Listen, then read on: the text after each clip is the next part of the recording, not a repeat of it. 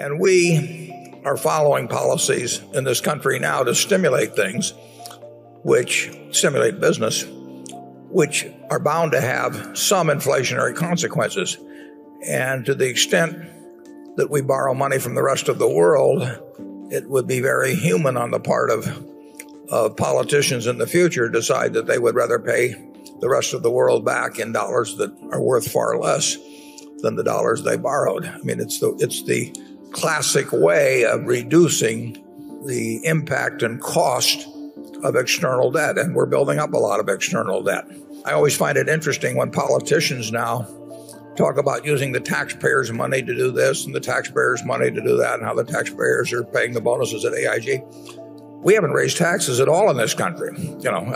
Taxpayers are paying nothing beyond what they were paying a couple of years ago. As a matter of fact, the federal revenues this year, which were close to $2.6 trillion a couple of years ago, maybe more like $2.3 trillion. So we are taking less money from the taxpayers. The people who are really paying for the things we're doing now will probably be the people who are buying fixed dollar investments, much of it from the U.S. government, and who will find the purchasing power when they go to redeem those investments to be far less. So you might say that the AIG bonus is probably the Chinese are the people that are ultimately paying the most in terms of the loss of purchasing power they will have with their holdings of government bonds, U.S. government bonds, many years down the road. But it sounds better to say the taxpayer than to say the Chinese are paying for it. It's an interesting situation. I read that comment every day about how the taxpayers are doing this and that.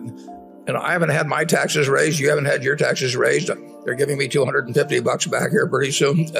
Yet taxpayers haven't paid anything so far. And my guess is that the ultimate price of much of this will be paid by a shrinkage in the real value of fixed dollar investments down the road.